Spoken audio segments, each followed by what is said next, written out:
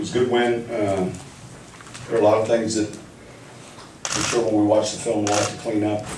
But I thought, kind of hung in there when they came back the second quarter, third quarter, and then, we're able to make enough plays in the end, both defensively and offensively. We struggled a little bit in the kicking game, and yet that's a result of a lot of the guys that are playing a lot more downs on defense than special teams. So we've got to be better.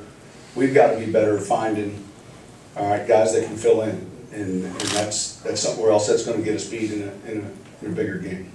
Any questions? Sean, good to see Mark Ingram bounce back. It was fantastic. He did a really good job. Guys up front played real well.